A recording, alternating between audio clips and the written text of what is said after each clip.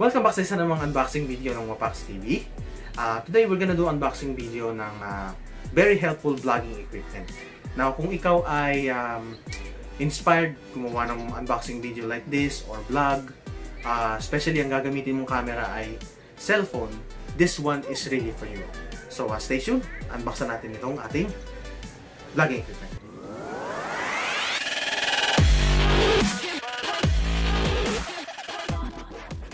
Alright, so ito na yung ating mga vlogging equipment. Actually, dalawa, like I said.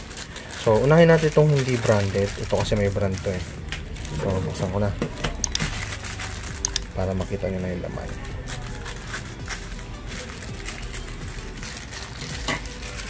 Okay, so, here we go. This is what you call 360 retractable mount. So, kung may mapapansin nyo, ganyan siya. So, basically, dito mo ilalagay yung phone. Nare-retract to. Like that. Tapos, kung magbablog ka, pwede mong rotate yung phone sa direction na kailangan mo siya. No?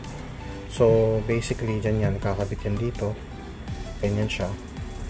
Tapos, luluwagan mo dito. Ganyan. Yan.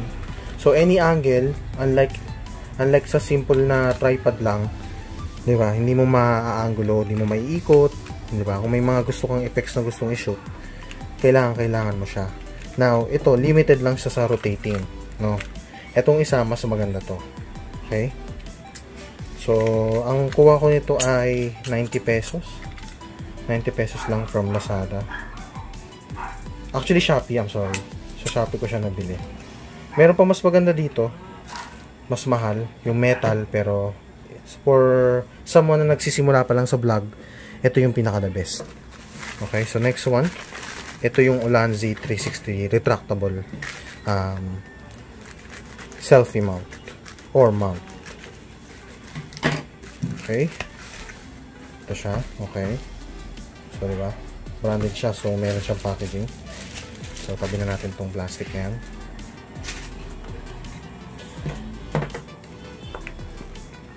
So, ganito rin ito yan, pero mas maganda to, I believe. Tignan nyo naman sa picture. Mas maganda yung ano na. Yun. Okay, so compare natin silang dalawa. So, unang-una, of course, maganda siya dahil meron siyang packaging. Meron siyang bubble wrap. So, protected yung ating product.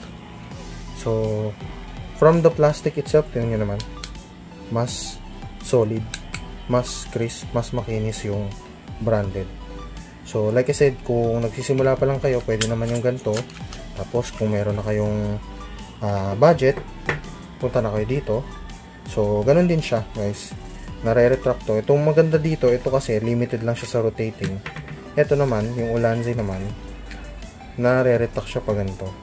Diba? If you might be catching or taking a video na medyo pababa yung seam, so may mariretract mo siya dito. So mas mahigpitan mo siya dito. Yun naman ang maganda dito. Plus, of course, yung quality mas maganda compared dun sa nauna. So dito meron siyang pindutan. Ito ang bili ko dito, I believe 200. So nai-adjust siya, unlike dito na spring. Ito naman napipindot. So, ganyan siya. Actually, may isang, para sa akin preferences ko lang. Mas trip ko yung spring compared dito. Pero mas madali siya, mas convenient kasi madali mo may adjust. Kaya lang yung, hindi ko alam kung durable siya compared dito sa spring. So, yan, ganyan siya. So, naro-rotate din to. Sandali, tingnan natin kung paano siya maro-rotate. Yan, ayan siya. So, medyo mahigpit tong rotating nitong isa, unlike here na mayroong knob. So I guess may advantage, may disadvantage, pero of course the quality mas maganda tong ULANZI na product. So ganun din siya, kakabit mo din siya dito, ganun siya, shoot mo siya, yun lang. So that will definitely make your videos flexible and mas madali ka makapag-shoot sa mga angle na kailangan mo. Unlike yung selfie pad lang, na kinabit mo lang yung cellphone dito. Diba? Mas maganda siya.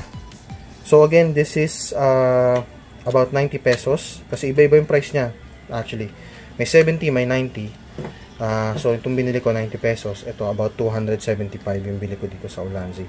Meron pa sigurong mas mura. You can wait for sale.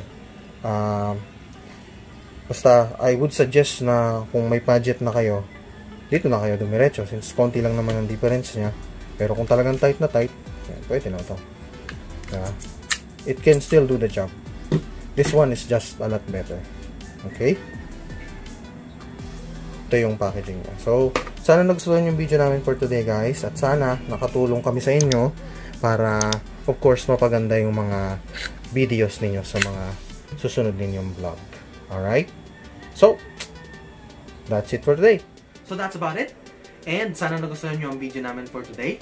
And kung sa tingin nyo ang video na to ay makakatulong sa inyo, of course, huwag nyo kalimutan mag-like, mag-share, and subscribe. Kung meron kayong mga, of course, equipment na gusto nyo i-unbox namin, or mga techie stuffs na, of course, pwede natin i-unbox, huwag nyo kalimutan mag-leave ng comment sa comment section below. Alright? And peace out!